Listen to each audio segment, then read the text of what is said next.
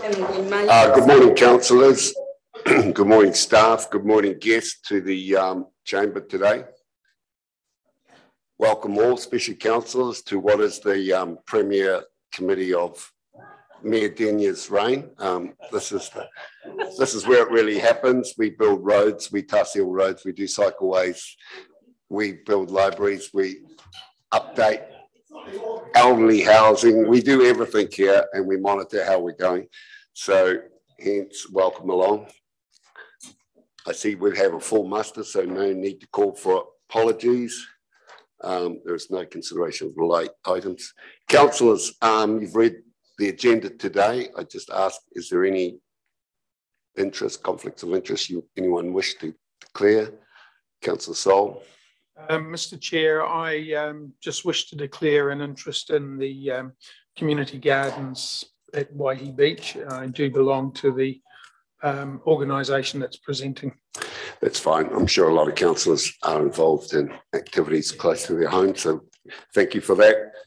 Councillors, just remind you today's meeting is being live streamed, so everything you say exists forever in YouTube land, so just for your warning. Right, with that, we move to public forum. We don't need to move into that. No, we go straight to that. Welcome, Kyle. If you like to come up the front there. You've got your 5 minutes to address councillors on your concerns.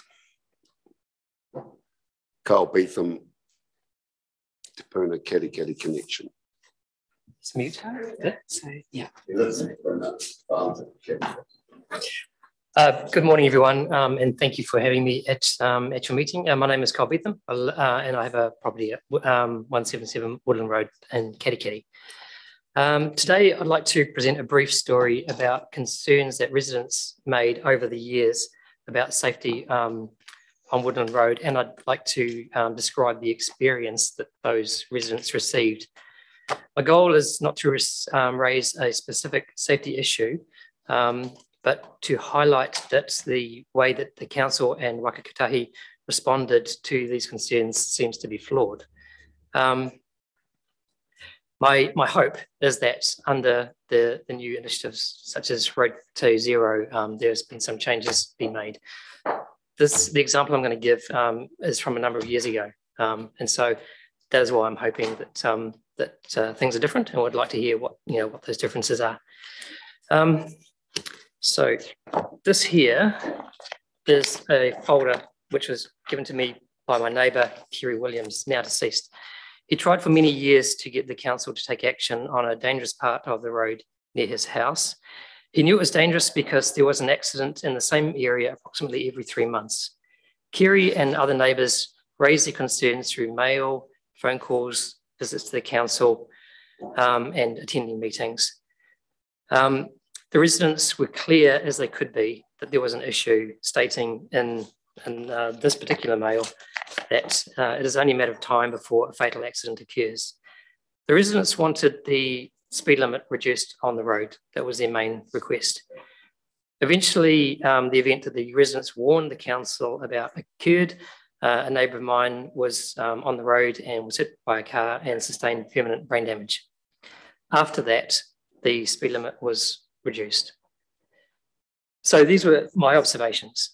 From the Woodland Road example, it seems to me, and it's kind of borne out through some of the documents in here, that the roading engineers favour their own models and schedules above direct feedback from residents. The residents see the road every day. They know the behaviour of drivers on the road. They know in incredible detail the risks of the road and can predict the future better than any roading engineer's model. Yet it appears to me that this information is given the lowest priority. In fact, from the memos I've obtained, it seems there are barriers in place which prevent the council from prioritising direct resident feedback. It also appears that there was a great deal of inefficiency and inability to clearly recognise what is important and what isn't important. In terms of my wishes, what I'm hoping to hear today is that under the Road to Zero and with changes in people, things have changed. I'm hoping to hear that feedback from residents is now given the highest priority and that roading risk models are recognised as being flawed, outdated, and also missing important information.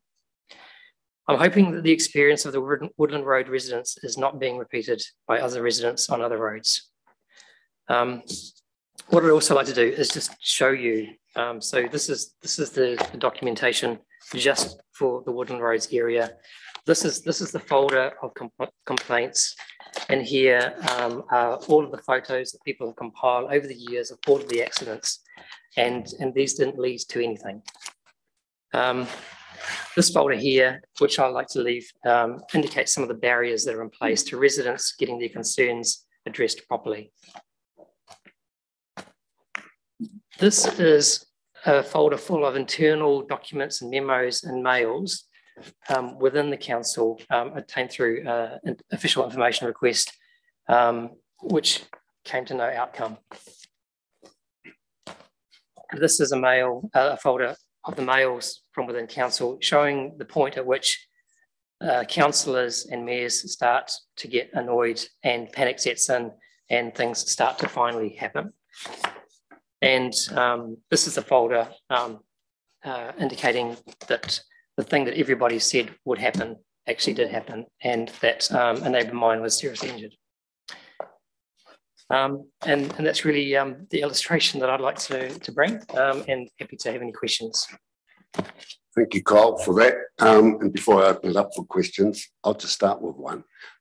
I acknowledge your frustration and your documentation you have there. Can I just ask a question about the state of the speed limit today as it stands? Yeah. So, is that satisfactory to, so it's still, do you want to touch on that then, the current and what you think it should be at then? Well, I think what everyone was asking for was 70. 70 was probably a reasonable limit for the housing then. It probably should be lower now. This was a few years ago. But even after the person was hit, the limit was lowered to 80. And I think the residents saw that as a little bit of an insult as well, that even when the thing that everyone said would happen happened, they still didn't get what they requested. So, councillors, any questions of Kyle? Councillor Mogan. Apart from the fact that we share your frustration, tell me, and you talked about the road to zero, are you aware that the road to zero, they are actually trying to change how we do speed limits because it's outside council's control? And it seems as though we know the area, we know the people, we know the roads, but we have to go through the bureaucratic process with the transport agency, and it takes so much time. But the road to zero, I think it has been changed. Mr. Chairman, would it be possible to sort of explain that briefly? It's changing the policy. I'll hand it over to Deputy CEO. So nationally, the Ministry of Transport and NZTA have gone through and categorised all roads in the country with what they call a safe and appropriate speed. And then there's a process that's going to occur through this year in terms of going through a process through the Regional Council and this council to go, those are the speeds that the council want to recommend for those roads. So on the top of my head, I can't tell you what the recommendation is for Woodlands Road, but we'll be able to tell you later. My main hope is it's not really a Woodlands Road thing. It's really that when you get direct feedback from people who live there and they see the behaviour every day and they know how the road is changing over time, the information they provide is of much higher value and much higher quality than any of the models that you use to predict the risk. So when you do get that feedback, that should be treated as gold. Where I work, we go to great pains to get feedback from actual people. People are giving it to you and you're not valuing it. I think that's the issue. Thank you, Cole. Oh. I might just get Jim Patterson, our Transportation Manager, just to confirm, but I think at the time, so 2013, Jim, 70 an option, or was it 80 and 60s? I'm not sure back then. Waka Kotahi haven't supported in the past 70s and 90s, but more recently with the change with the road to zero, they are an option, but the safe and appropriate speed that Waka Kotahi have looked at all the networks in the country, indicate the Woodlands Road could have a safe and appropriate speed of 60 kilometres an hour. Yeah, I'd go with that. Yeah. Again, Woodland Road is almost a red herring. It's really just this behaviour and valuing the direct feedback from local people above whatever models, whatever other guidelines you have. The people will tell you, what is the best thing to do. And I think it would be great if that was baked into the way that we treat and process feedback from people. Thanks, Kyle. I can add that it's not entirely the decision of council. There has to be the feedback and the input from NZTA and the New Zealand Police as to whether it's appropriate anyway. We could make a road 40 k's if we want, but it could have been overruled in the past if it was deemed. Councillor. Sorry, I don't know if Margaret got an answer to a question. Is the system changing, and will the change allow us to put more weight on residents' views? Because I heard in the ether and through the media that there are changes coming, but we just haven't had anything official. It may not, maybe too far down the track yet, I don't know. So the system is changing. So it's changed from the bylaw process to the new safe and appropriate speed road to zero process. In actual fact, the council will have less input into the speed limits. Okay, so it doesn't sound like it's moving forward.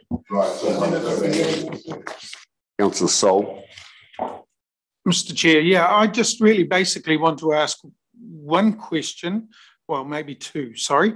One is the shall we say, offending vehicles, are they largely non-resident? And was the incident that you're referring to, was that from somebody resident along there or working that normally works along there, or was it just somebody that randomly was taking a drive? I just trying to get that picture. Yeah, Woodland Road is a dead end road, so most of the traffic is from locals. Because it's actually a long dead end road, people go quite quickly in the first third because they're in a hurry to get to their end of the road. The incident which occurred was in the first K and a half of the road. Right. Well, thank you, Kyle, for coming in. We hope some further adjustment eventuates there and residents. Thank you very much, and thank you for having me. Thank you. Right, councillors, we have a first presentation for today. I welcome James Smith, Chief Operating Officer of the National Road Carriers Association. And he's got a presentation which we have loaded to our Stellars. Welcome, James. G'day. What we'll do is I'll run through the presentation and then welcome questions on all things transport. And regarding Road to Zero, we're actively participating in that discussion, and especially when it comes to the 70 and 90 limits. Quite a fan of the 90s because it's any reason in particular, but in all seriousness, I was part of a working party several years ago that introduced the 90k speed limit on the State Highway 2, which was at the time a road of death, and just by lowering it to 90 plus a couple moving some centre median barriers around or white lines, we stopped the deaths. So yeah, certainly subtle changes to speed limits are long overdue in New Zealand. For far too long, we've used that 100k default setting. All right, so let's kick off. If we pressed a space bar.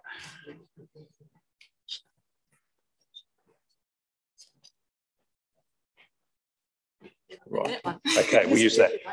Okay, all right, okay, so about us. So National Road Carriers is a transport association. We're made up of commercial transport operators. Okay, so effectively, in other words, we're the supply, our members are the supply chain. So currently we have around about 1,500 members that represent about 20,000 trucks. In addition to the trucks, we also have members that operate coastal shipping and inter-island ferries and things like that. And as of this morning, we also have members that operate aircraft. So the Freight Waste Group have joined us. So, so that's why pretty much if it's a transport question, if we don't know, we'll have connections with someone that does. We work in very close partnership with another association based in Christchurch that looks after South Island predominantly, although they do have members up here, and likewise we have members in the South Island. So a little bit about supply chain. We've got about 155,000 heavy trucks. Now that number's out of date. It's gone up since then. We're just waiting for the latest numbers out of Ministry of Transport. But that's 3.5% of the total vehicle fleet. So the road transport industry contains about 40,000 transport businesses.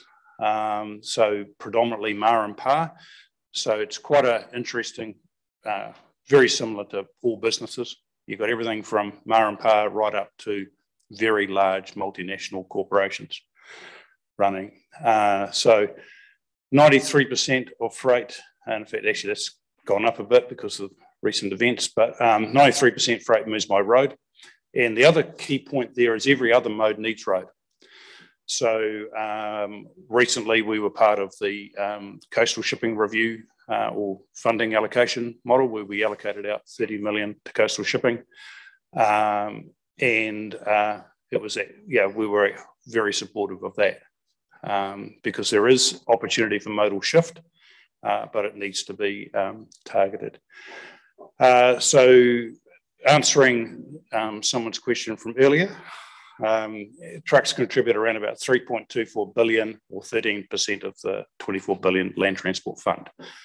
So even though we're 3.5%, we contribute 13%. So the roading network itself, now this has become a little bit more pertinent following Gabriel's visit, but we are suffering from, and you'll get acknowledgement of this right through from Minister of Finance, cabinet ministers and opposition parties. We are suffering from decades of underinvestment. And that's right across the whole transport network, it's the rail included. Rail, coastal shipping, roads, all underinvestment. So we've been kicking the can down the road for decades. It actually goes back to around about 1967 is when we stopped investing in infrastructure ahead of population and GDP growth. So we've got a lack of long-term coordinated planning, and that contributes to the state of your roading access. And I've used one example there, which is forestry blocks. Okay, so a tree takes approximately 30 years to grow, and yet everybody seems surprised when the logging truck turns up to pick up the timber. Okay, you've had 30 years of warning that that tree's going to come down, so it shouldn't be a surprise. And yet every year we get surprised. Why has there a logging truck suddenly appeared on this road? And also you have long-term planning, a lot of money, like hundreds and hundreds of millions of dollars of taxpayer, ratepayer money is wasted when projects stop and start. And we've seen that and that generally happens when you have a change of government or you have a change of minister or you have a change of something, and you have hundreds of millions of dollars of planning, consenting, some cases land acquisition, and then that project is then put on hold and parked. Well, we never get that money back because it's never going to get cheaper. It consistently gets more expensive, and we're just flushing that money down the drain. Now that conversation is going to become very, very important as we look forward to how we're going to recover the infrastructure that the country's lost over the last couple of weeks. Let's not waste it on consulting and stopping and starting projects. If we actually built something, we might get value for our money. The strategic freight network is needed to lift productivity of business. So one of the challenges we have in New Zealand is we rank near the bottom of the productivity of the OECD, and we shift low price commodity exports. Okay, so transport, if you can make transport more efficient, more productive, it's better for the whole economy. And there is opportunity with the rebuilding of infrastructure to improve productivity, get safety and decarbonisation. So our industry is decarbonising reasonably quickly, and that's simply because the technology is changing. Okay, you won't be able to buy a diesel truck after about 2030. Okay, so better integration of mapping data between local councils of Waka Kotahi needs to happen, and that was a big issue when we're dealing with Cyclone Gabriel. So congestion, this is a number here. Freight task grows by 1.5% of GDP, and that's generically, but there's significant variations by vertical, and a lot of that stuff is actually predictable. So understanding within your region the wider business that requires freight will help understand when those peaks and troughs are likely to occur, and that can assist. Improving access for higher mass, okay, reduces road trips required. An example of that is 50 Max, where effectively you got a 30% lift in productivity, which meant if you hadn't have done it, you would have had more trucks shifting the same amount of freight. And no one wants that. Western Bay of Plenty contains seasonal industries here that create peaks. You have got seasonal industries down here. A lot of, your kiwi fruit season is well known as creating a very significant peak in vehicles that you only see once a year on the roads. But they're known, right? It's not like something that suddenly appears. They're known seasonal peaks, happens every year. Okay, so the issues facing our industry, and these will come as no surprise because they're pretty much facing every single business. We seem to have run out of staff. Okay, so we're not growing as an economy enough people to replace the people that are leaving through acts of God and otherwise. We have a poor state of infrastructure, and again, that's no different. You'll have the same conversation with other people that rely on business on other forms of infrastructure. Rising costs, fairly rapidly rising costs, capital maintenance, compliance of fuel. Decarbonisation uncertainty, that's flagged in there because while there's mixed messages coming on, it's very difficult to plan ahead. Okay, so and we're working with the central government on that one, so get stronger signals, and you'll see the same from farmers. That's one of their big issues as well. Political uncertainty, of course, that's always a challenge, especially in election year. Now, the good news, okay, there is good news regarding the Western Bay of Plenty. When I asked their members out here any particular issues relating to Western Bay of Plenty Council, actually didn't have any. They didn't have any things that were bothering them that were you. Okay, there's things that are bothering them that are Waka Kotahi. There are things that are bothering them that are immigration and MB. But you guys in particular. So whatever you're doing, you don't have a whole pile of angry truck drivers about to turn up with pitchforks. So that's good news, isn't it? Okay, so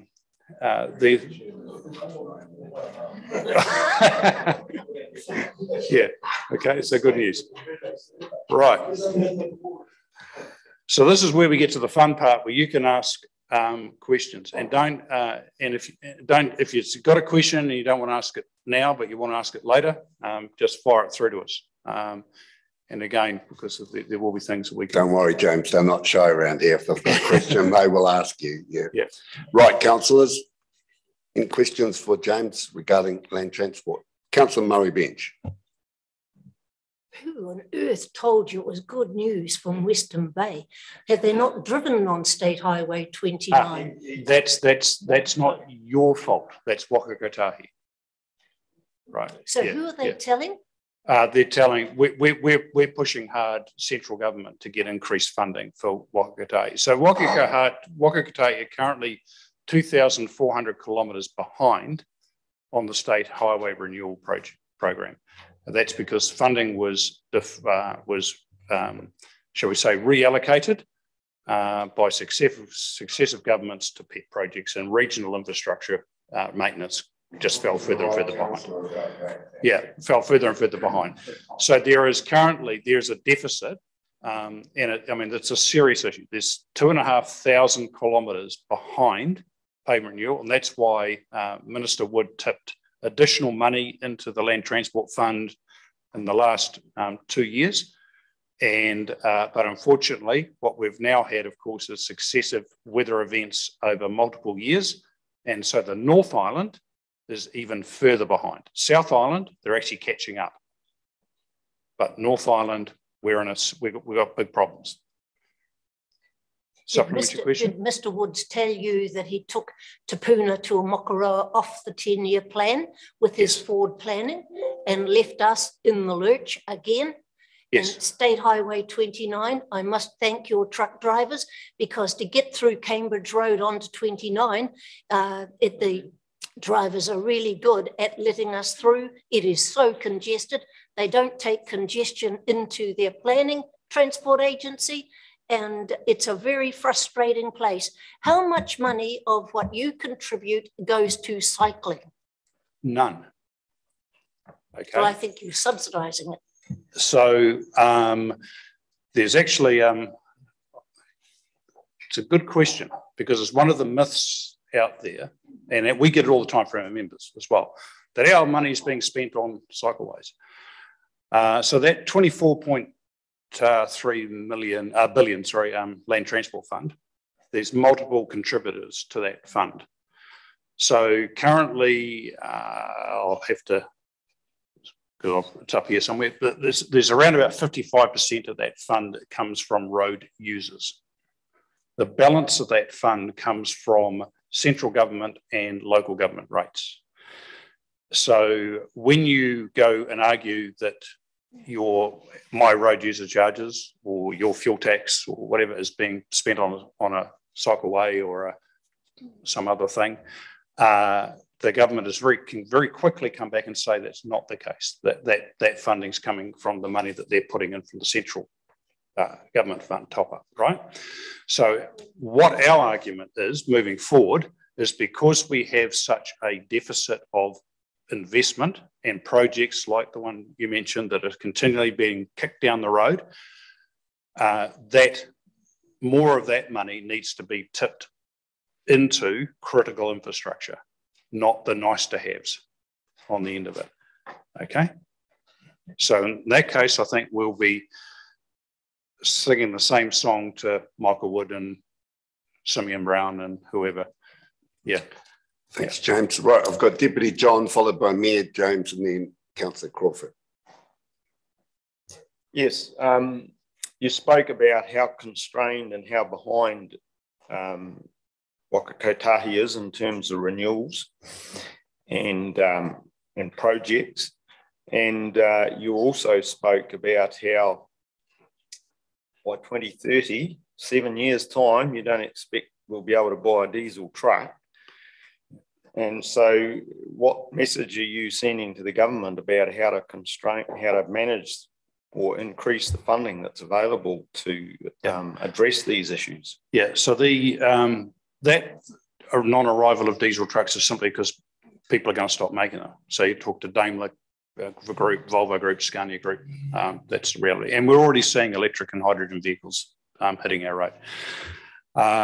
The challenge that they have is, I think there was a misconception by some in government that they wouldn't need roads, right? Okay, that decarbonisation would result in not need roads. Well, not only will they need roads, because they don't fly or float, not only will they need roads, but these things are generally heavier, and they will be initially. They will come with around about between a 900 and 1.5 tonne penalty. They are also horrifically expensive. So one of our members has just put on an electric truck. For example, the diesel equivalent is 80,000, the electric truck is 290,000, and he gets half the productivity out of it, right? Because it's got to be plugged in. Now that is simply, if you go, his great-grandfather put the first petrol engine truck on Auckland roads, okay? They were horse and cart, they switched to petrol. And when you look at the correspondence that was written to his great-grandfather, it's almost identical to what Chris is getting about his electric truck, right? So what we're undergoing a change, a modal change, right? And so the technology is going to get better, but what we're saying to government is they need to get serious about pavements.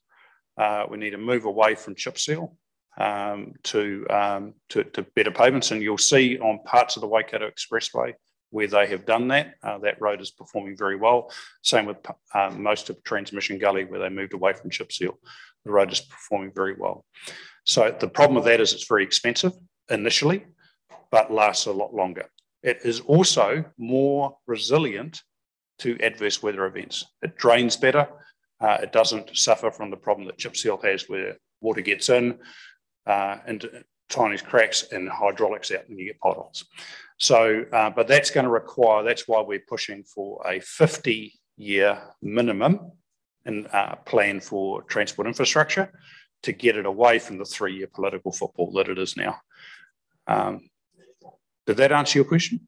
Sort of? Well, sort of, but I mean, how are they going to address, how are you encouraging them to address the funding issue? By going through all of the channels. We've now got acknowledgement from, in fact, you would have seen Minister of Finance acknowledge last week that they need to tip a whole pile more money into roading. The worry we have is when we get if we get a change of government, because it's not a 100% guarantee. When we get a change of government, will you get another flip-flop? So that's why we're also at the same time talking directly with ACT, with National, to make sure that any gains we get under this team aren't then lost when you get a change in ideology. Okay, but it's a long road, but it requires every single one of everybody to keep mentioning that these projects need restarting. This needs fixing. We certainly do our share around this table. Yeah. Yep. Yeah. Thank you, Mr. Chairman. James, so what are your members' highest priorities for road improvements?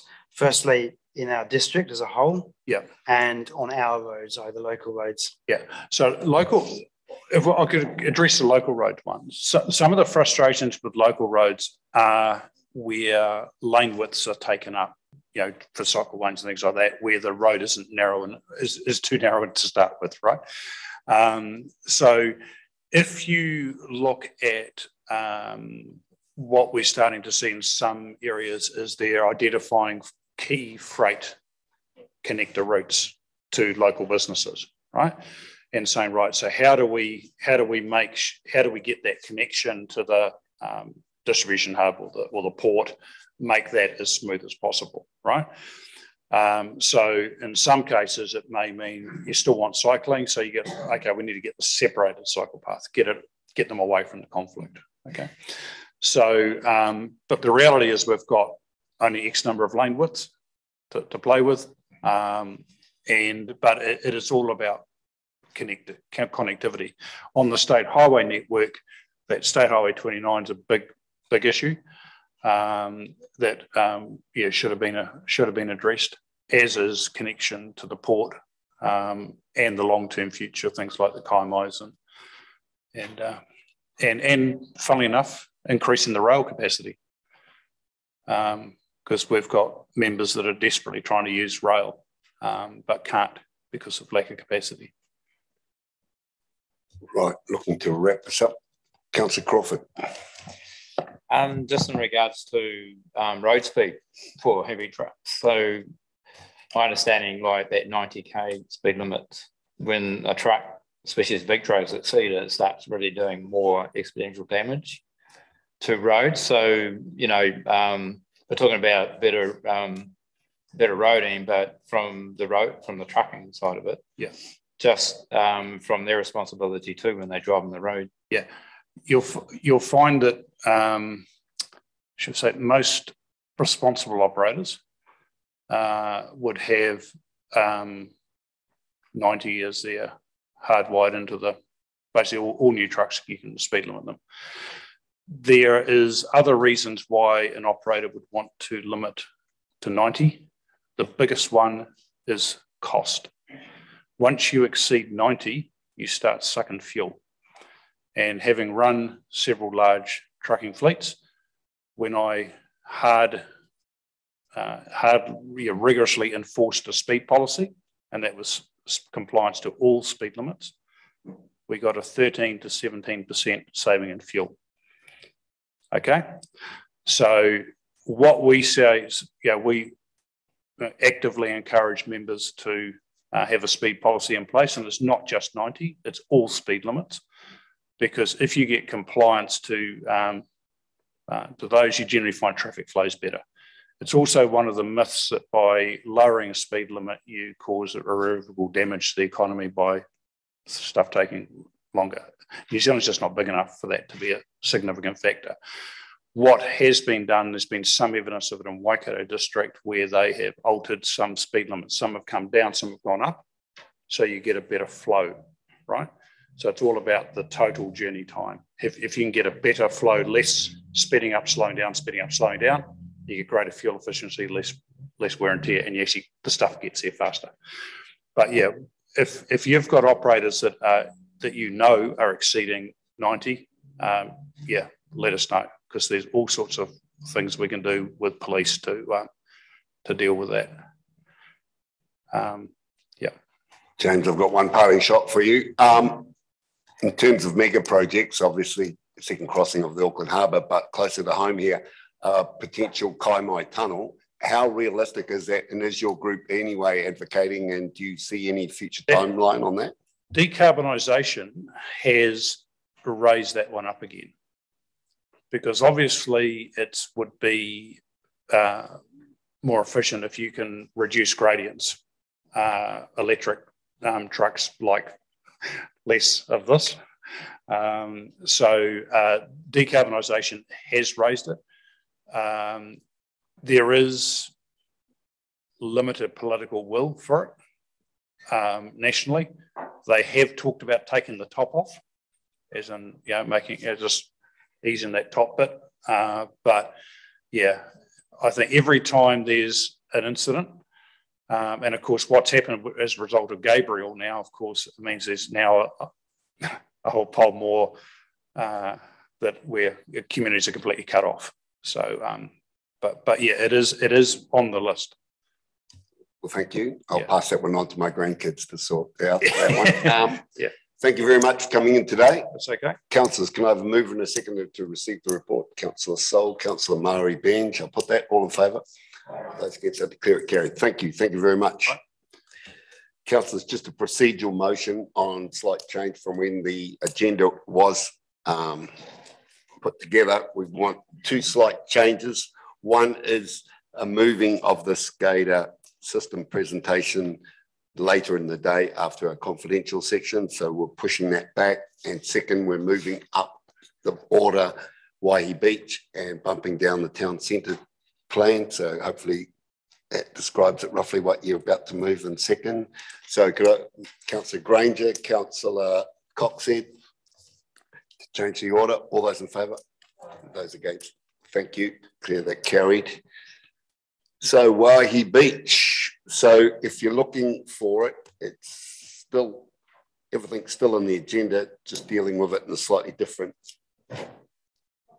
manner. I'm trying to find that for you. Page 13, reclassification Waihi Beach Blanket Reserve and Beach Road Recreation Reserve. Page 13 in your agenda.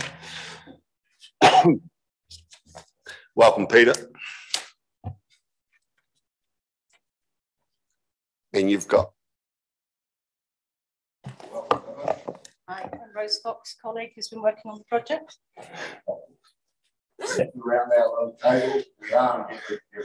We are endeavouring to get a bigger table for future presenters, but today you'll squeeze in. Right, Peter, over to you. Yeah, thank you, Mr. Chairman. Primarily for the benefit of new councillors, this is probably your first kind of lease process you've worked through. So just a bit of background on how this works. So under the Reserves Act, wherever a community group wishes to come and use, might be a sports club, in this case, the garden arrangements here, and you want to occupy an area of public reserve land, we have a process to go through under the Reserves Act, which is what we're doing here today. So the initial process is for the committee, in this case, the Projects and Monitoring Committee, to consider in principle what's being applied for, because effectively what your decision making needs to think about going forward is that this area of land, which is currently just mown open space, is going to be occupied by another community use, and that we need to give the wider community the opportunity to have their view on that. So a report comes up to this committee. If you agree in principle, then that instructs staff to go off under section 119 and 120 of the Reserves Act. We undertake a 1 month period of public consultation. We'll be writing to adjoining property owners. It'll go to the community board for comment, and the general public. Anyone in New Zealand can give a submission. So once we've completed that process, we then bring those submissions and I do a further report. But that report goes back to full council. The reason being is under the Reserves Act, the full council is the administrating body in the Reserves Act. They can't delegate its decision-making process to a subcommittee. So just to facilitate the process and get it moving underway, we have this process here. If you agree in principle, get it out there, but it comes back to the full council. So we don't necessarily need to go to the full council up front, but the ultimate decision-making, once you've have an open mind and considered all the submissions and objections, we must call for objections and submissions, then you make your decision based on that there. So that's just a bit of background for the benefit of the new councillors, because you'll be getting a few of these over the next 3 years of your term. So just speaking to your Pippa and Rose here. So Pippa's got a bit of a presentation to run through shortly. This is community driven. So we're responding to a community initiative. Effectively, this is something, in my understanding, has fallen out of the community plan up at Waihi Beach that they've developed, and there's been a real robust process. We're dealing with a lot of initiatives coming out of that community plan, this being one of them. So we just work through. So what I'll do is I'll just let Pippa take you through their aspirations and speak for it, because no one will speak better for Pippa than Pippa. And then I'll be here to answer any technical or Reserves Act questions you may have. Pippa would just, oh yeah, Peter's on.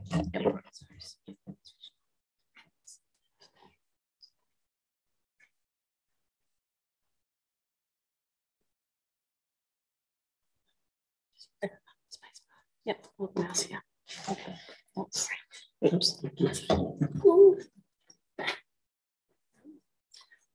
Kia ora koutou. Thank you very much for the opportunity to sit in front of the members today.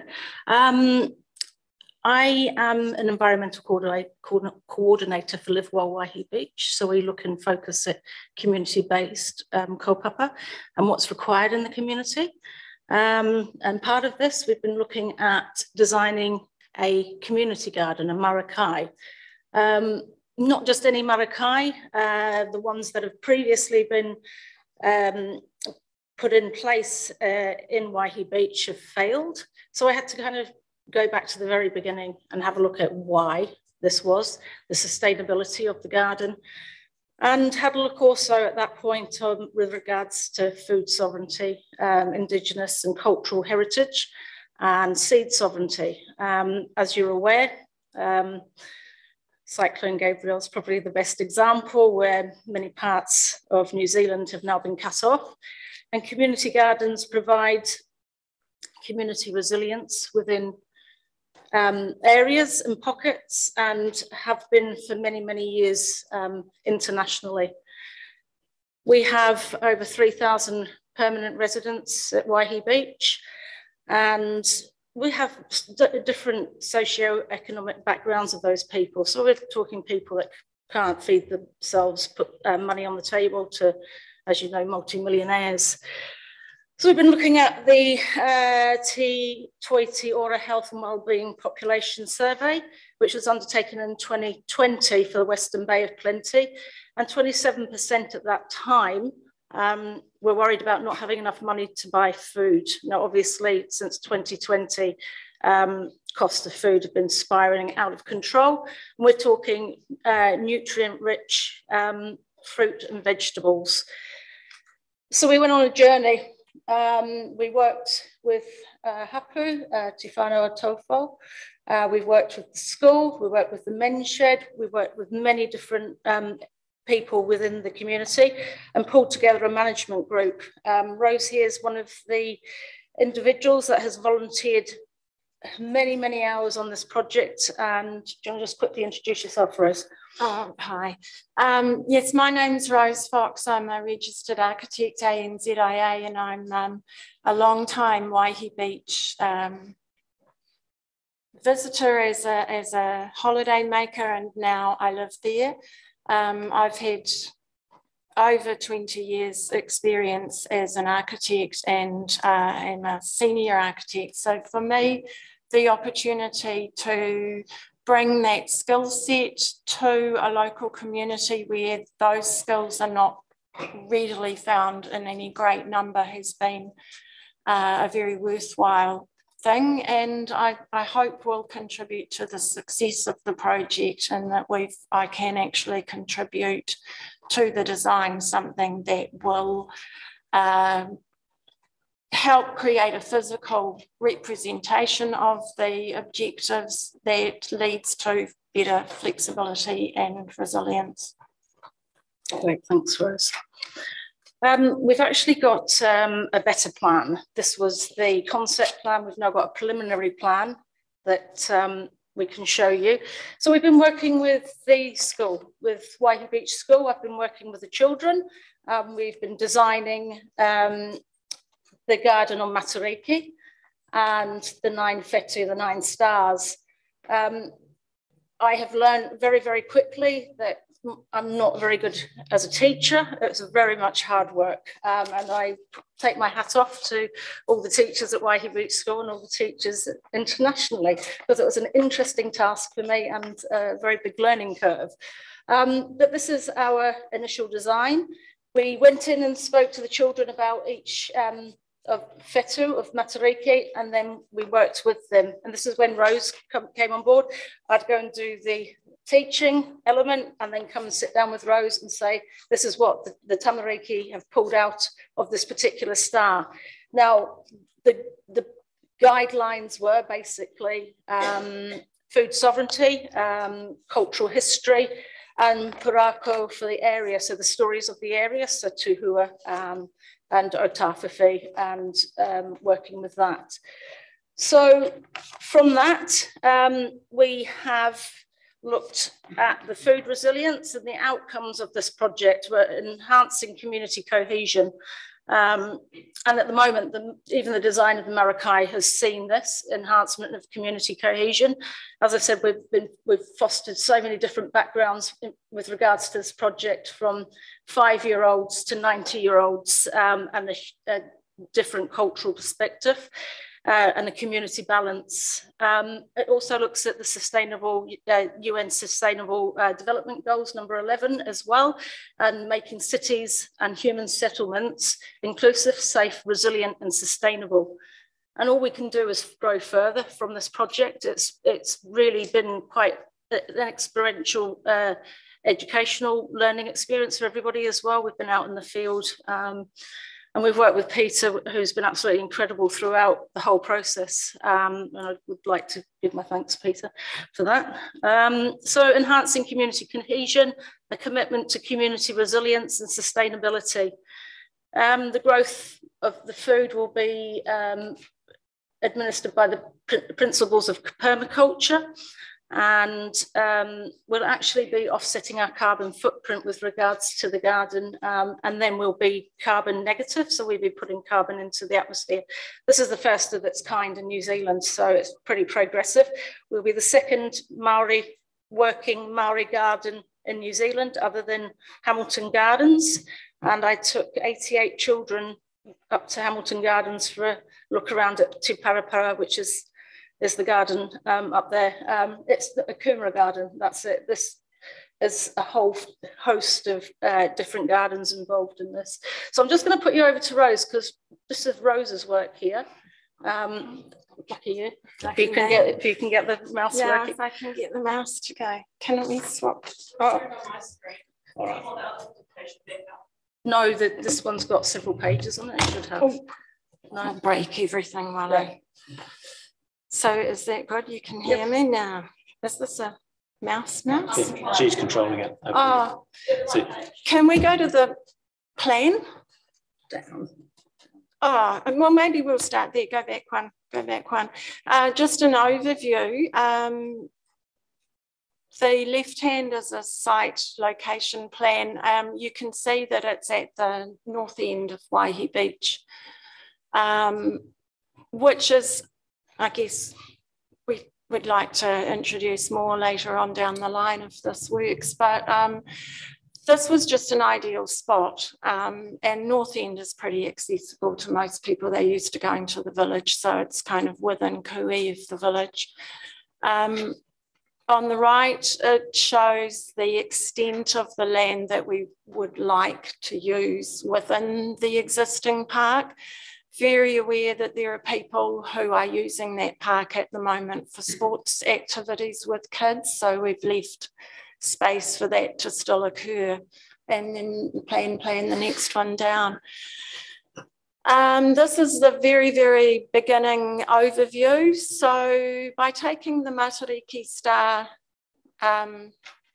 literally in terms of planning, it actually sits on the site quite nicely. And what it does is it gives us the opportunity to create a discrete set of garden areas with different character and different size and potentially a different intention with respect to the garden, a different aspect, so we can get variety, but it also gives us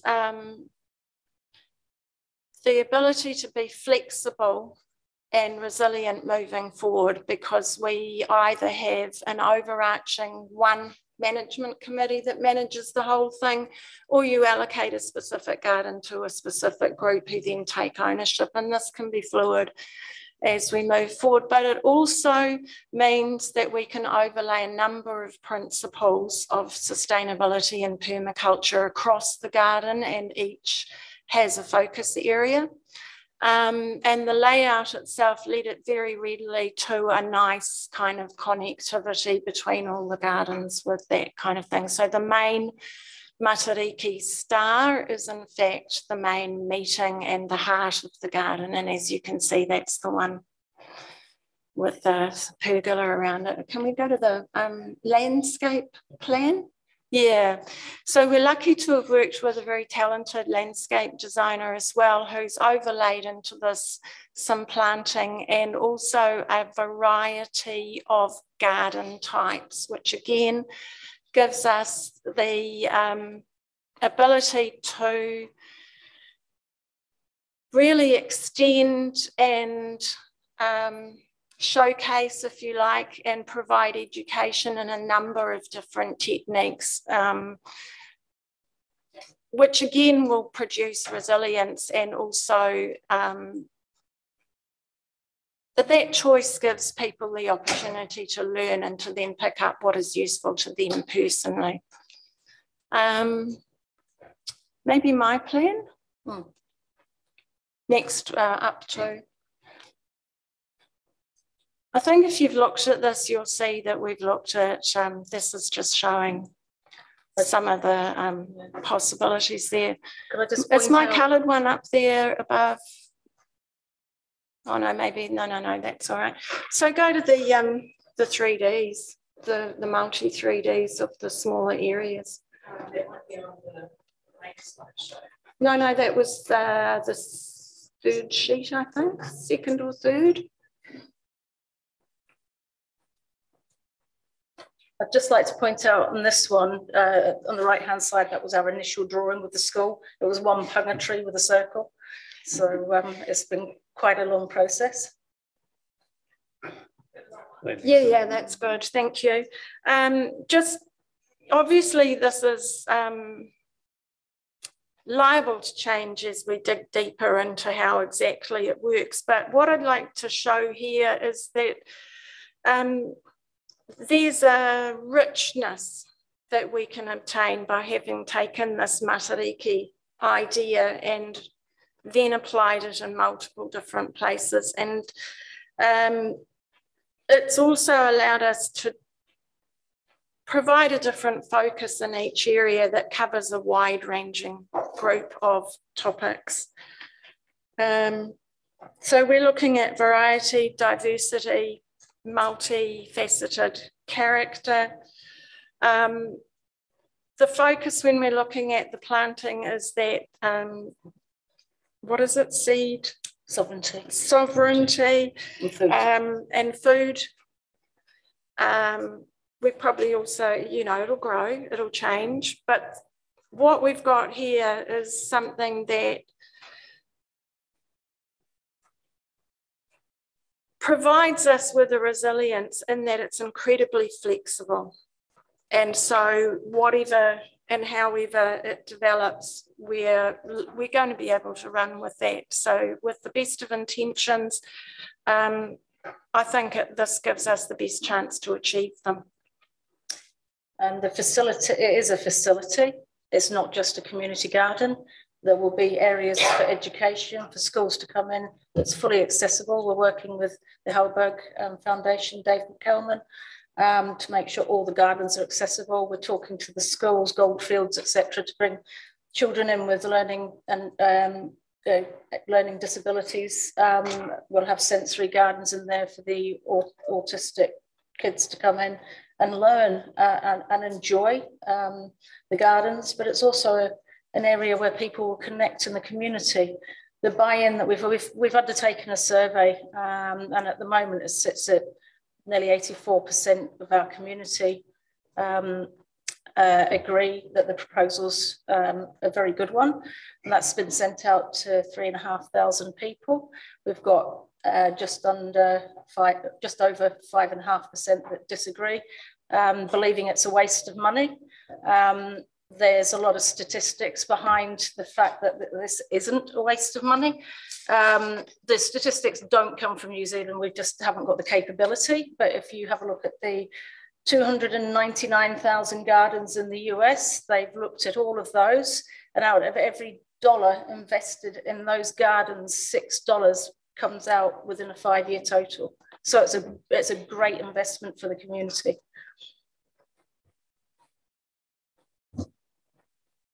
Right. So thank you, Rose and Piva, for that. Very comprehensive and very well planned out.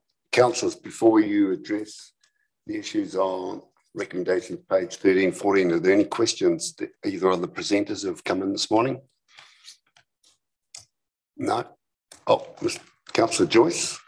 Sorry, I'm just wondering, what happened to the previous ones? What were the issues that you've got to get past? Because obviously you don't want another failure. No one wants another failure. So when I researched particularly Wilson Park, unfortunately, there was a lot of activity to start off with, but I believe there were a lot of complaints that came from the community. And if you have a look at Wilson Park, and when I actually went to remove the rest of the old community garden, not only I had the police called, a service request went into the council, and somebody else was, the police were called, the council, somebody else was called. So they were completely scrutinised with everything that they were doing. So they found it very, very difficult to become motivated and continue the garden.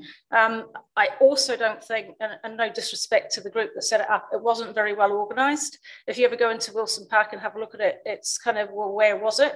And there's a scattering of trees over to the right-hand side. And this is why I just started from scratch, rather than trying to get a group together to start a garden up. We needed to put a proposal forward to the council and a proposal forward to the community where they would have inspiration and become engaged and want to work in this garden. Because to be quite frank, community gardens come with they're maybe a little bit mundane, not very exciting. So we wanted to make this a really exciting and an experientially educational process for the schools and for the children, and also the sustainability of it. So we haven't got the NIMBYs around the reserve. We've spoken to all the neighbours, and they're all very, very they're very involved in the process and are really keen for the garden to go in place. I think one of the things as well is that one of the reasons, so we looked at several sites, and one of the pluses for this site is its high visibility, because you hide a garden like that away, people aren't going to find it. So people are going to trip across this accidentally, if you like, and that's a big bonus. And yet it's not, the number of neighbours are minor and they're in agreement, if you like, minor, but they're not like Wilson Park where they're all gathered around. So for it to work successfully, it has to be a visible and vital part of the community as well.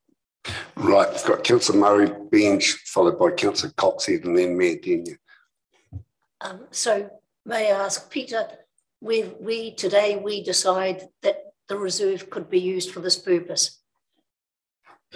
Your decision today is a decision in principle of whether you agree or disagree to advertise the intent to the wider public of your intention of leasing an area of 2,094 square metres of this reserve for the purposes that have been outlined in the report.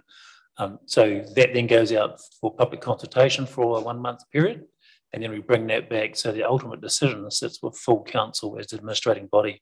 So the actual decision, because you need to hear, well, what I'm hearing is 84% support. So, but you need to give the opportunity for everyone to have their say on the proposal, and so then you come back.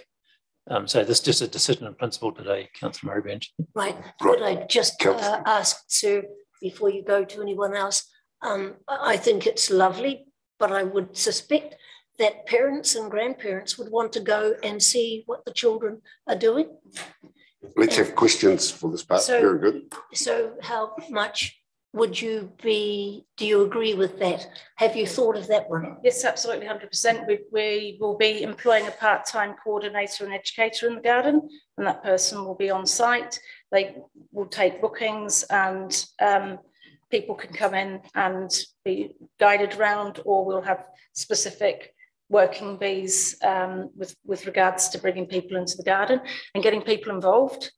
So we're working closely with the men's shed as well. They're doing a lot of work for us for the garden to bring some well-deserved money into their newly designed men's shed. So it's really is a community-based project. It really is. In fact, while it's open and we've got someone on site, we think it's going to be an asset in that we'd like people to just be able to walk around and enjoy, whether they're actively participating or not. So there are places for sitting, and I see it as a community asset, whether people are actively involved in supporting it or whether they simply come to enjoy for an afternoon break or whatever. Thank you. Councillor Coxey. Pippa and Rose, I applaud you for your commitment to this community. I think what you do is amazing and so much goes unnoticed, but I think this is an amazing idea and well done you. Just so I understand exactly where it is it just down from Beach House Cafe? Is that right? Oh, it's on my right, it's across the road from me. Yeah, it's right across Even the road. better. Thank you. You're a little bit further down, aren't you, Tracy? Right, Mayor Denyer. I was wanting to move 1, 2, 3, 4, 6 and 7. Thank you. Do I have a seconder for that? I do. Councillor Joyce. I just want to say it's a great idea. Yes. And fully in support of it. And now hope it goes out for consultation and we'll hear the views or any things that need ironing out. But yeah, fully supportive at this point. Thanks. Former Councillor Gowdy is going to force me to break my first rule in my chairmanship, and that I have a motion on the table, but as he is the esteemed chairperson, he put his hand up. Do you wish to say something? It's going on our agenda for Monday night, and we'll have the same, or almost the same presentation, so we're right in the groove. We've known about this and supported it verbally, but you're coming to us and say, what can we do as a community? Thank you. Thank you for making me break the rules. Right. Any further speakers to a motion? Councillor Crawford. Just the location being a community garden, just thinking about security, like vandalism, people. What are your thoughts Okay, so we've added to the community management plan the security issues. The garden will be fenced. It will be traditionally fenced in what we're going to do. Anyway, there will be spiked fencing, so access to it might be a little bit painful. Okay. We're hoping to get manuka. And if we can't, there's a eucalyptus that a company does that's bound with.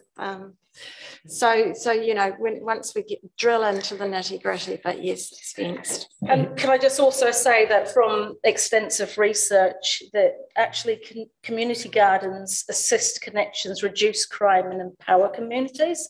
So with regards to the crime aspect, there's quite a lot of information out there that suggests that it will assist with alleviating crime in the area. And we have had some instances of that of late, which is very unfortunate. And Mr. Chairman, I understand that the fence will be espaliered with blackberry and raspberry. Right, councillors, I have a motion. Oh, you've got it in front of you there, everything except item 5 in the recommendations. Moved by Mayor Denyer, second Councillor Joyce. I'll put that all in favour. Those against? I declare it carried. Well, thank you, Pippa. Thank you, Rose. Sorry? Yes. Thank you, Pippa. Thank you, Rose, for coming down. Always give a little bit of extra time for anyone prepared to come all the way from Waihi Beach. It's certainly some disruption on that road between here and there. So thank you for your time. And thank you. And good luck at the, agenda. community board. They've got a pretty tough. Right, councillors. In our adjusted order, we move to the operational risk and scorecard report, of which we got an updated report. Well, it was uploaded, the new one with some amendments was updated this morning. Apologies for that. So if you had any questions from the first one, or maybe Gary might gloss through some highlights and then you can pick up any further questions. Should we do Chelsea first? Yeah, guys, mate. This is the video, doesn't it? Is it video, the drone video, isn't it? This slide. I don't know. Okay. Now we'll stick with the order we changed to. We'll do this, and then the town centre funding was programmed to break at 12:30. So we've got 20 minutes to get through these 2 agenda items. Yeah, you can pop up when you're starting to storm damage, yes. So no, we won't. It's not good. So, Mr. Chair, so what you've got here is there's 2 components to this report. You've got the 6 monthly scorecard report, which gives you a bit more detail around the individual project statuses and program status, and then and so we're looking for feedback on whether you're finding that format useful, or whether you need more detail or less detail. And secondly, we've got an overview and in terms of what the current, I guess, big topical issues are that you will all be interested in, and in terms of an up-to-date picture of it, and particularly with the storm damage, we've got some of the pictures to go with that. So what I might do to start with, Jim, is we'll just start on that storm damage one. So just go that, yeah, you can push the buttons. Yeah, the first one's right in Stella. It's in Stella. Yeah.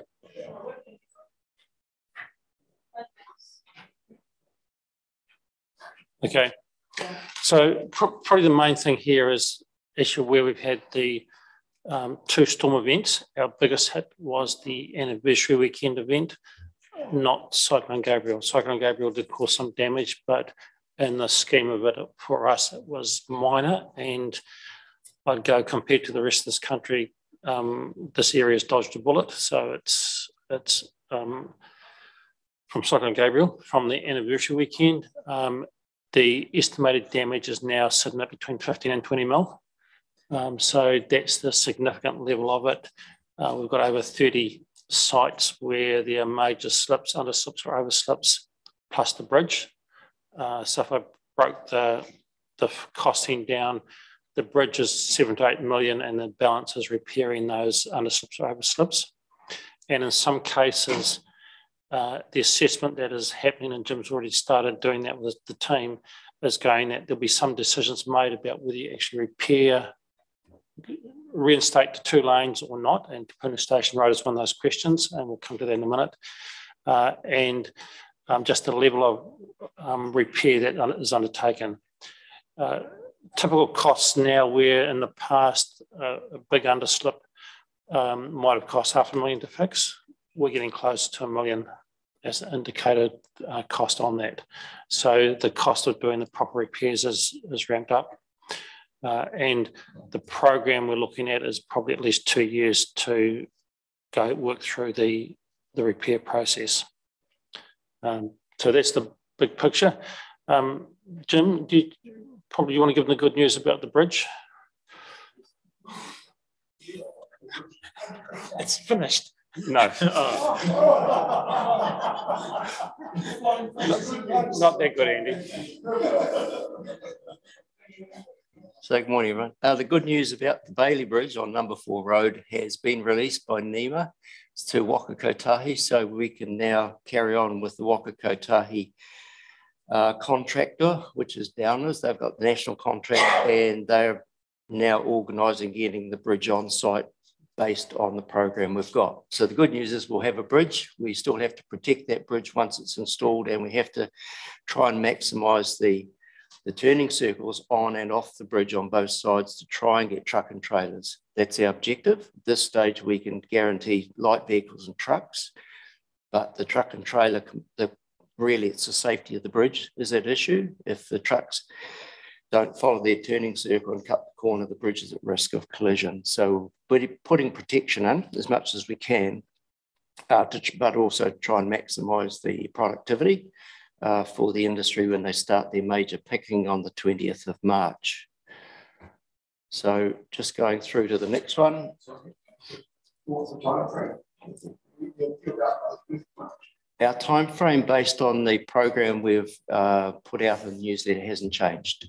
Okay. So it's still, we expect to have the bridge in place early March, but then the earthworks, the protection works, and the approach works will still be ongoing up to that point. Sorry, can I ask one more question? So there was the issue of the stability at one end of the land leading onto the bridge. How's that been resolved? That's been resolved by using piles. So originally, when we didn't believe we had such a stability issue, the bridge could have gone in quite quickly. But the piling operation has added that week or two, the geotechnical investigation. So in summary, probably 3. But we wanted a solution that was safe and was lasting. Councillor Crawford, I might as well deal with this. This is about Number 4, right? Yep. I just commenting about the removal of the damaged bridge. Jim, is that happening at similar time? Yes. How are they discussed? Yep, the intention is to undertake that at the same time, to remove it as quick as we can. We've accepted the demolition plan. So the contract is gearing up now to access it by effectively pulling it downstream up, and we've got agreement from the property owner to use their area downstream of the bridge, and we'll pull it out, break it up first, pull it out in bits, and then place it somewhere out of the way initially, and then transport it off the site whenever, more likely once the bridge is in. Councillor Wickers. Just to comment, just to say what I just heard was fantastic. Well done. Yeah, we've got our fingers crossed that we meet our plan. Yeah. But we do have a plan. Yeah. So we had a plan B and a plan C. Yeah. This is plan A, and it's fantastic that it's been released. But given the national situation, there was a potential that it might have been used in Hawke's Bay. So for us and for those residents at Number 4 Road, it gives them the answer in terms of what they've been looking for, and provides that will provide that good access until we get to building the new bridge. But building the new bridge will need to be a priority in terms of our work program as well. Probably just in terms of, I guess we're going to talk about the cost structure. Sorry, there's one wrong number up there, but essentially if we were spending $20 million on the recovery and reinstatement, the cost to council is about 6.2 million. Okay, so because what happens with the financial assistance rate with Waka Kotahi is we get our normal rate up to 10% of our program, which means once we spend 1.63 million, we get the first 1.63 million, we get 51% on, and then after that, we get what's called enhanced FAR rate, and that's at 71%. There is ability in the case of hardship to apply for an even a higher increase in funding. At this stage, we're not quite sure of the process or whether we'd be eligible.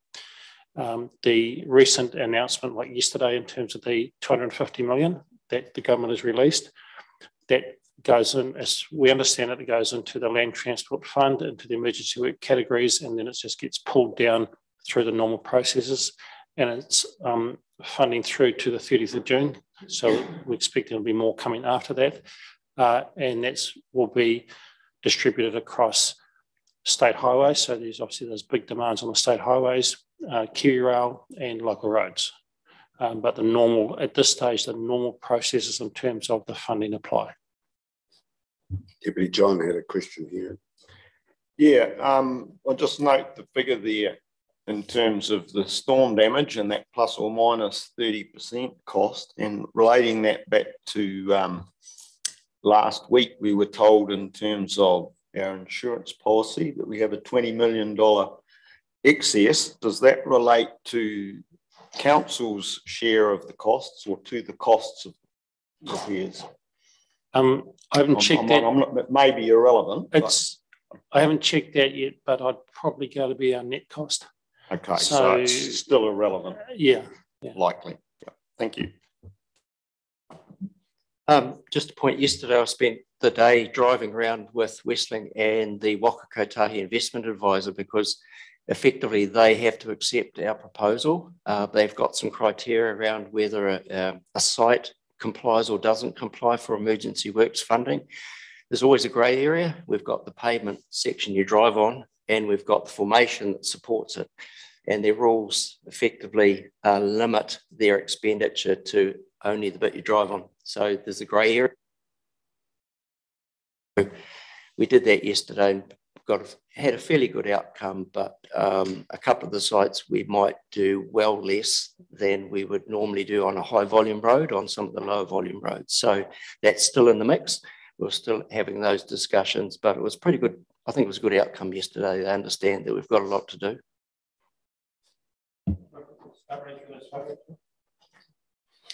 So number 4 Road Bridge, there it is in the stream shortly after the event. Another angle there, the abutments on both sides where that workman's standing. You can see the damage that's been done. That's the abutment piers. The piles were all destroyed and damaged. Again, just more photos of debris that came down the stream under flood flow. The detour route through the private property, through the orchards, we've put in some drainage, we've metalled the roads, we've widened sections of it. Plan B and C and D incorporated this, the bridge strengthening here near Manaweka Road and the ford. We've put that speed restriction on, and the current private bridge, even though it's on paper road, we've been improving the deck capacity to be able to accommodate these less than highway loadings, but it's a backup if needed. The metalling through the private orchards, and we've got dust control there because the kiwi fruit and avocado producers are worried about the dust on the fruit, legitimately. There's the deck strengthening. It was only the bridge ends that were causing an issue in terms of its structural assumptions.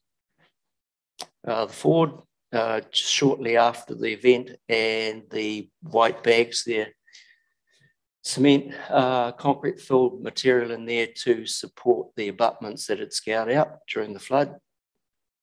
Different angle there at the ford. There was concern about kiwifruit trucks entering and exiting the ford because the gradient was too steep compared one end versus the other side.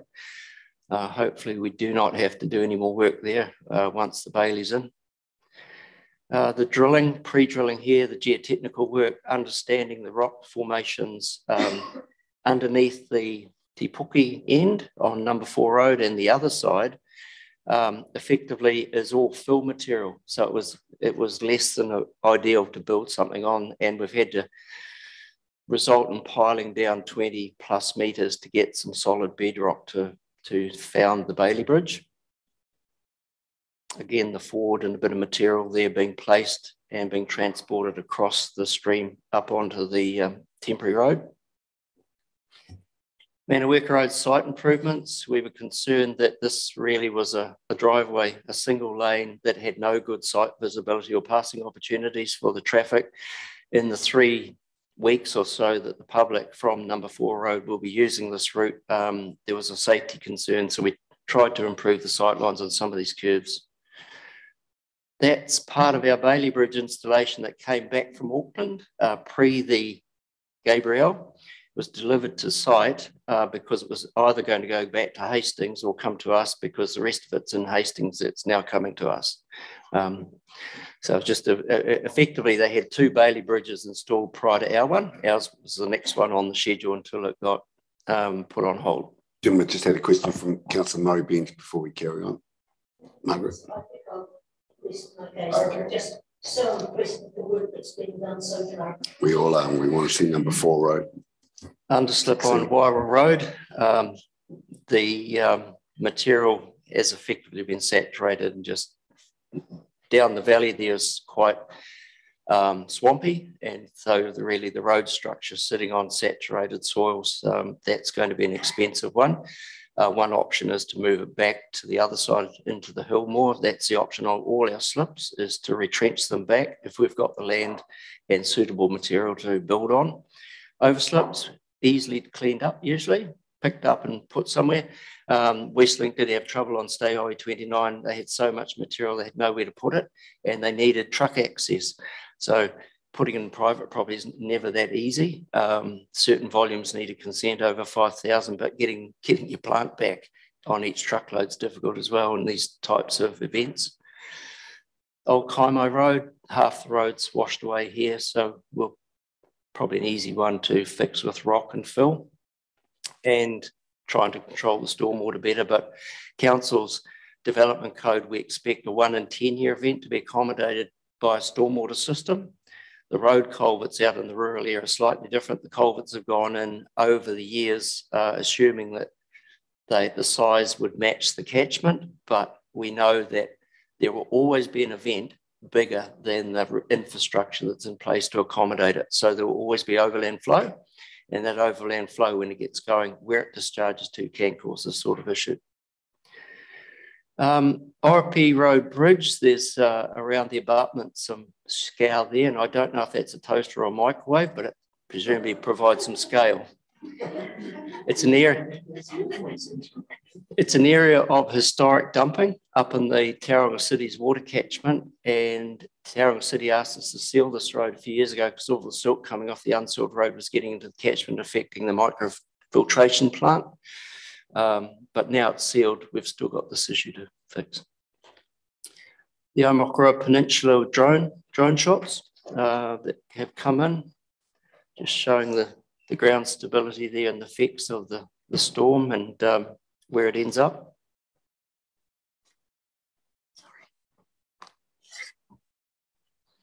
And obviously a little bit of siltation entering the harbour, etc., with each one. Murray, you better ask your question now.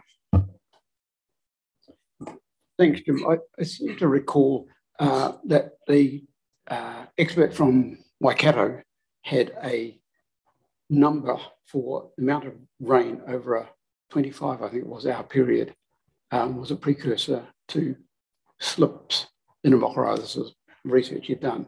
I can't recall the number, but I would imagine that in the 27th rain event, we had significantly more than whatever his number was. And as I understand it, everywhere we put in the vertical drains and the horizontal drains, we didn't have any more slips. Is that true? I can't answer that question. We haven't had that in detail. Our main concern was were there any big slips to start with. And so in this case, no more houses were threatened. We, in the previous examples, we've had those houses threatened. Certainly the chimney drains are working as designed, and we're very impressed with those.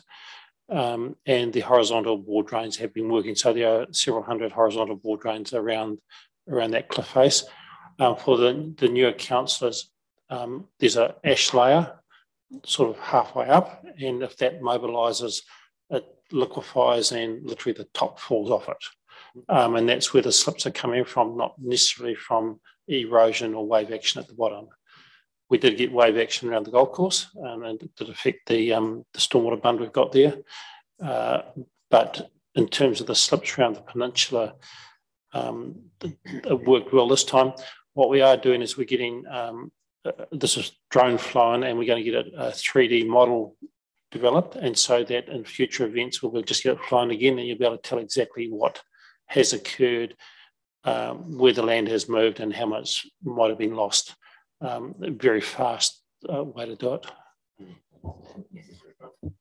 Gary, I see we've got Manager Curtis here as well. How much more, I'm just trying to juggle time here to get this and possibly address the town centre prior to our lunch break.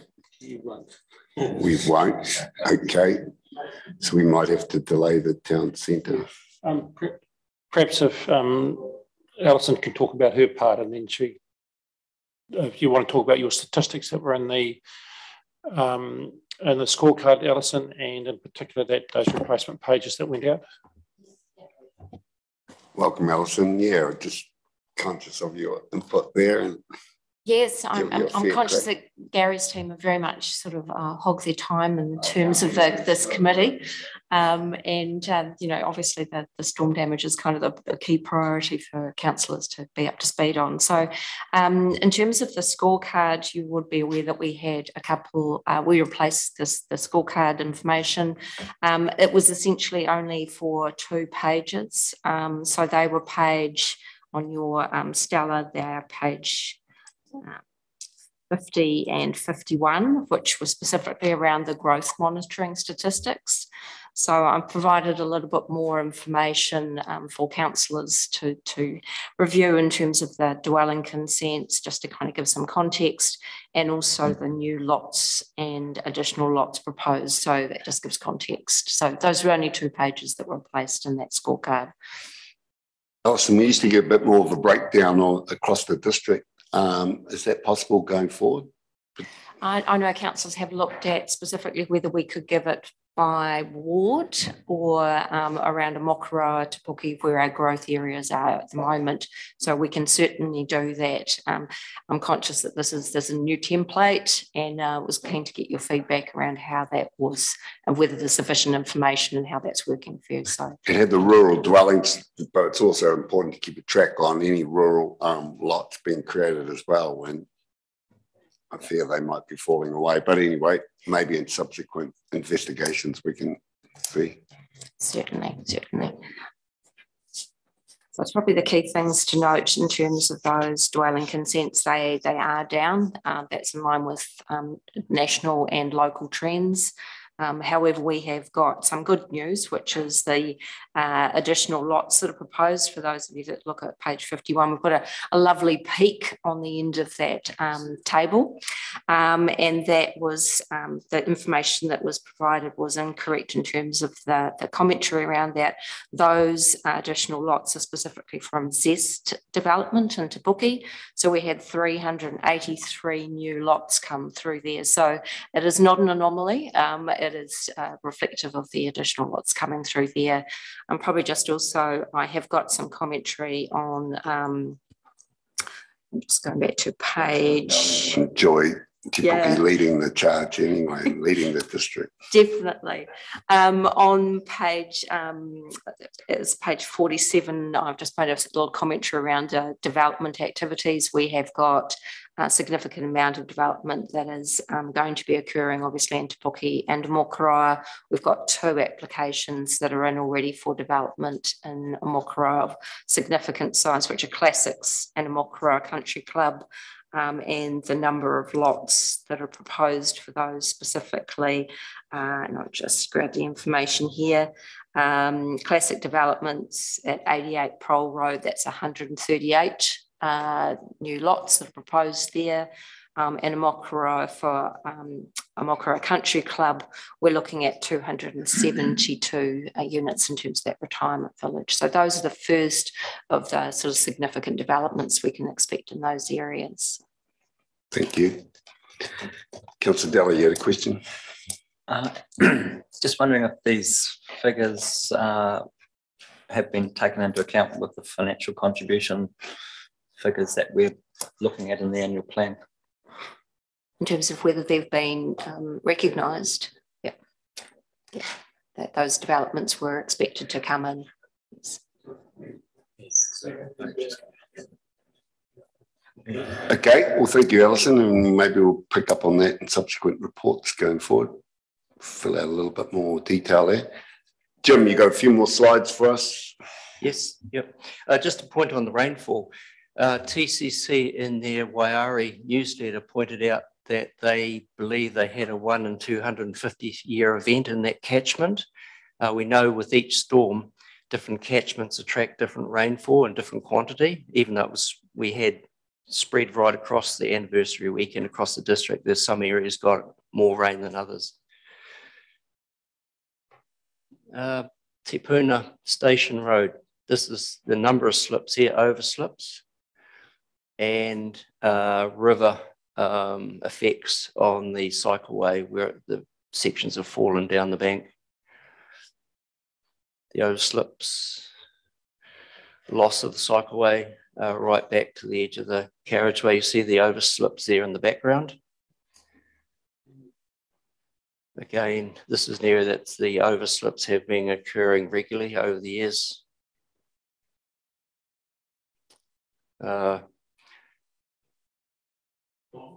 Question for you, actually, because you're big in that area. What's the people's, I mean, there's talk of not reopening this road, right? If the work is too big and it's not going to be stable. What's the feeling locally? People there about possibly? Bit mixed, depending which side of town you live on, but yeah, I haven't heard a hue and cry from the northern, I call it northern Te Puna, that not near the harbour, having to use Te Puna Road or Station Road as the alternate. So maybe Tracy Coxie, have you heard anything? Councillor Coxie? Yeah, I think people are actually largely not that phased if it was shut off. Well, shut off, to be honest. That's coming from some of the quite vocal ones. So yeah, maybe it's the quiet ones that aren't talking. I don't know. We were going to address that. Gary was going to ask the question. Okay. There's great division within the community, and we had a presentation by Transport Agency a long time ago where they did a study on the amount of time saved if that road was closed. And I think if we could pull that one up again, Gary, would be helpful. Okay, Kieran, I can tell you it took me 6 minutes and 5 minutes between those two pinch points today. So there's massive time saving from beyond Snodgrass Road. Yes, there's the 4 lanes into one at Te Puna. All that traffic's merging there now, so it's having an effect further back on State Highway 2. But this shows here the current average daily traffic trips with Te Puna Station Road when it was open. And this one here shows the impact on the other legs. Looks like Clark Road has gone up.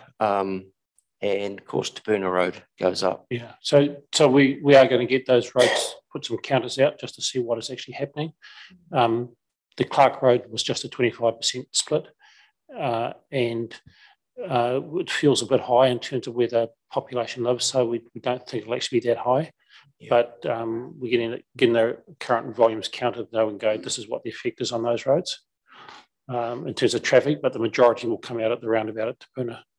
I did glance this morning as it came past, not a single car on Clark Road, but Councillor Cox said actually lives very close to that area, so she might be able to give some feedback as well. So there's certainly not, they haven't established a rat run around Station Clark from my observation yet, but don't put it past them. Once their phones start telling them there's a shortcut, they'll use it. Councillor Joyce. So I just wanted to ask a question. I was going to ask separately, Gary, but might as well do it at the meeting. Presumably when a road closes like this, we inform emergency services so they don't have to find out by themselves. Is that right? We tell the fire brigade and we tell the police and we tell the ambulance so they don't have to go. Yep. Do we actually tell Google? Because one of the issues of having traffic going down the roads is people might be trying to use the rat run because Google could be telling them to. And then turning back when they find they can't get through. That may be influencing this quite heavily, right? I know I tried the closure on Marshall Road in Katikati. It's still showing as open on Google. So I told them, because I do tell them some stuff like that. And they, so I just wondering if we have them included in the process, because that would actually help with traffic flow in a situation like that. There is a process with Google to tell them about such things. I'm not aware that we're using that process. Westlink would be advising emergency services when roads are closed. Whether that gets to Google, I don't know. I would suggest that we should add it, because that would actually, some of these traffic flows down the side roads could be because people are trying to follow map software. I've got two questions here, but Jim, is there one more slide on this before we? Oh, here we go. Yeah, thank you. Question. Right, Councillor Murray, followed by Deputy Mayor. I'm thrilled to think that Rodney actually has some influence with Google, because TCC tried to actually get the right information so that people didn't stop at a Manawa Road and go into the wrong place when they were looking for the Manawa track down to the falls. Yep, right. Councillor Scrimgeour. I was going to make exactly the same comment, because I'm not sure what Rodney's influence is, but there's plenty of people tried to convince Google that Te Puke's not in Papamoa Beach. And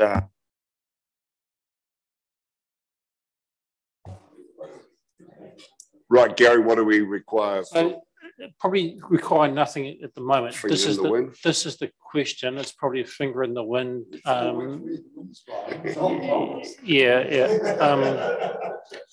We'll get the traffic counts. We're looking at the observations on the highway. We know this time of the year gets busier, and particularly the next couple of months with the kiwi fruit season. The other thing, as Jim talked about before, is we have to go through a process with Waka Kotahi in terms of funding it. If we reinstated it, it's a complex site in terms of you've got your underslips and overslips. We do have our main wastewater pipeline down there as well.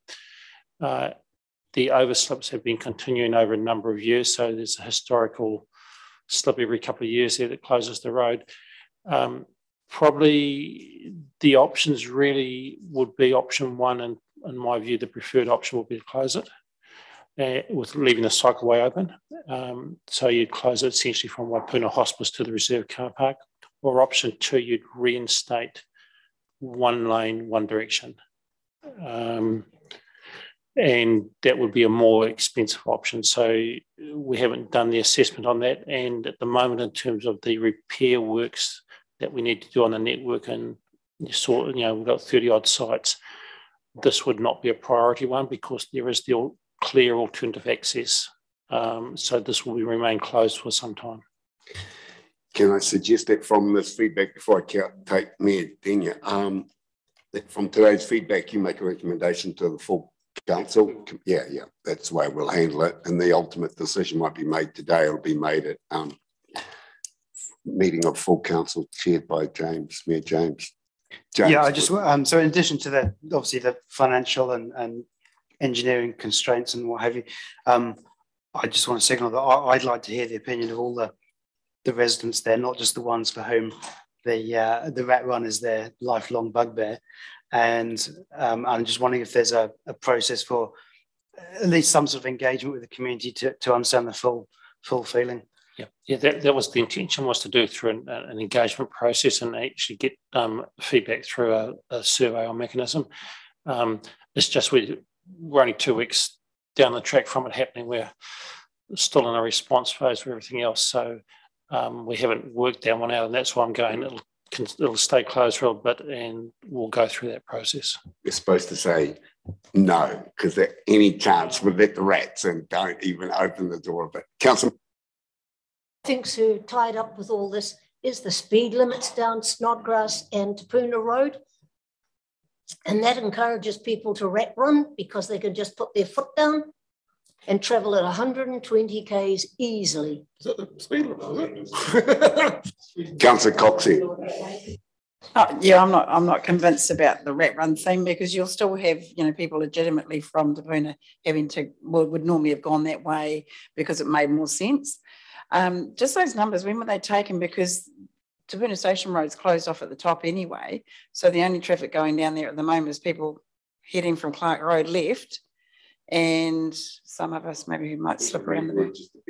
So it's the trucks that are the problem there. So the numbers that at the end of Te Puna Station Road by the State Highway include the ones from Wairau Road that come under the bridge, because they're still Te Puna Station Road at that point. But if you go back to the 600 odd, yeah. So you will always have that traffic at that intersection, but you won't have the ones coming through from Te Puna. I would suggest you just need to stop trucks going up Clark Road though, because of the size of the road. It's dangerous. Yeah. Philadelphia.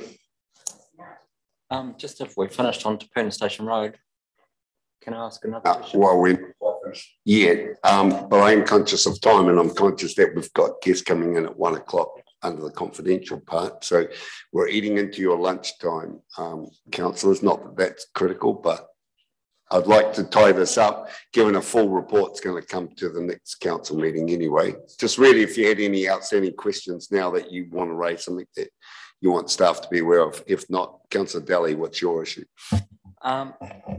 You've shown some nice pictures of some big slips, but there's some other big slips that you haven't shown, and I see you've got 32 other sites, but I just want to make sure that you are aware of Rocky Cutting Road, Te Puke Quarry Road, the 4 major slips, and probably $4 million to fix those 4 slips, and what the plan is there. Is there more road closures planned?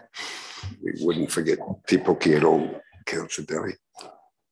No, they're all in the list to be reacted to or addressed. So if there's any concerns that we've missed one, I don't expect we have, we'll address them all.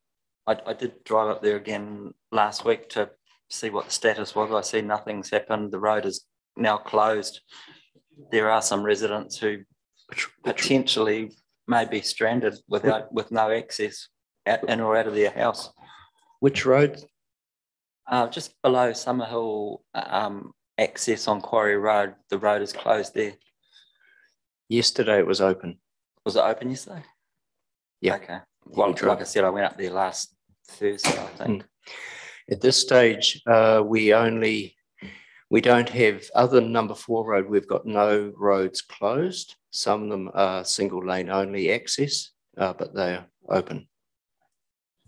Right, councillors. Just one final thing, if I can. Well, it's not going to be a total final because you can come back to this, because I've just spoken to Gary, and we can reopen this up for any opportunity you've got to look through your the pack that was loaded up this morning.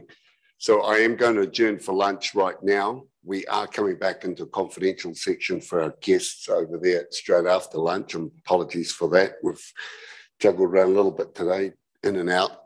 Hopefully we're back to a 9:30 start and get through all our work in the morning and future committees. So I declare closed for lunch, and we're back here at 1 o'clock. So you've got a quarter of an hour.